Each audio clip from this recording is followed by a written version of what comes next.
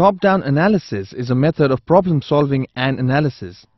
The approach is to subdivide the program into smaller tasks for easing the analysis. The ideas followed are: subdivision of program, which means that the entire problem is broken down into smaller parts so that it can be analyzed and an appropriate solution can be devised for it. Hierarchy of tasks means that subdivided parts of the major problem are further broken into tasks, thus creating a hierarchy. Moving on to modular programming. It is a program designing style where the program is broken into smaller independent units called as modules, and each module is developed independent of each other. Each module accomplishes one function and contains all the source code and variables needed to accomplish that function.